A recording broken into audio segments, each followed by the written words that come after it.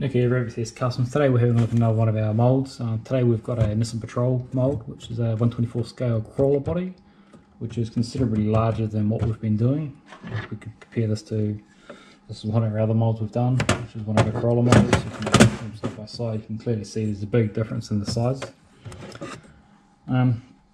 We ended up picking up some thicker plastic for this because obviously due to the size being a lot bigger, so we've gone from 0.5mm PETG to 0.75. We also picked up some 1mm stuff as well, but we sort of found that 0.75 is about the right medium between flex and being too strong. So as you can see here, we've got a different, you can see these little tiny mold, well not mold holes, they're just holes there for some of the accessories we've designed for this. So this one's actually got roof rack which fits into those holes, so they're just there basically, so once it's molded you know where the holes are and you can just center up the holes, punch through with the body reamer. And we've also got snorkel for the side, bull bar for the front,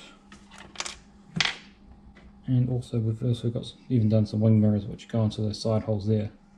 So these holes are only sort of 1mm, so once they pull in they're very hard to see, but they are there. But it also to a point that if you didn't want to run all of the accessories, you don't need to. By the time you paint it, you will not see it. So let's get a sheet put in and we'll form one up and see what it comes out like. So as always, we pull protective coating off. Protective coating, you leave it on one side to the top, which gives you a overspray mask as well. Take your frame, flip it up, make sure these have got a bit of tension on them. Go through. PETG. Now with this you can't get your exact 0.75mm, so I've been testing it on just 0.7. Probably got a 0.8 as well, probably would be much the same. So no vacuum tuning on this at all. Hit the button.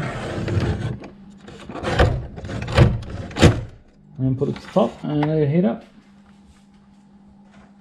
Just about up to temp as always. Put our mould in at the last second because this is only a PLA mould. Otherwise it gets too warm underneath the heat.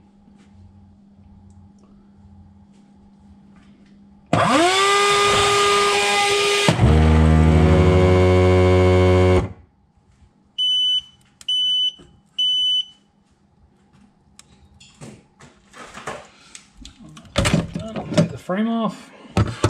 Now they do an including a tool for actually popping this plastic out. I've just misplaced it, so I'm using a little screwdriver just to release the pressure, get the mould out.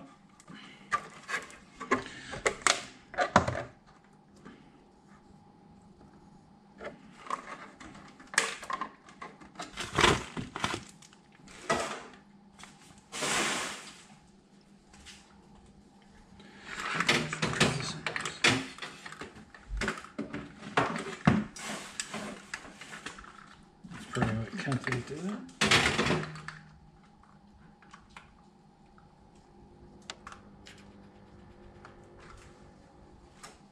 Right, so this is how it's formed up. It's formed up quite nice. This one is a little bit tricky to get out because we've got a little bit of a undercutting into here, but it's not too bad. So I'll just quickly pop this out off camera. What it is then trying to force this on camera.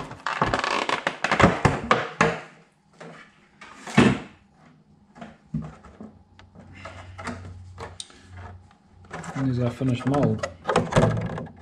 So it's come out quite nice. Obviously you still can see a little bit of layer lines, you know, through the windows. Obviously a bit more smoothing will reduce all of that.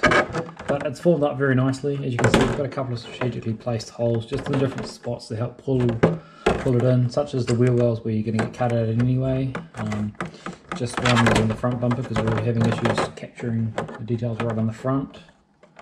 But overall, it's come out very nice. You still see a couple of lines on the roof, which, you know, over time we'll keep tanning this as we keep pulling the moulds, and it'll smooth up every time you use the mould. It does sort of get a little bit glossy on the top because obviously it somewhat melts the surface because it is PLA, which is not ideally handled for this. We do have some ABS, but we're yet to try the ABS yet because we're still getting good results with PLA.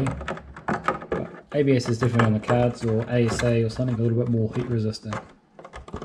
So if you guys do want to pick these bodies up, or you want to pick up one of the machines, the links are in the description below.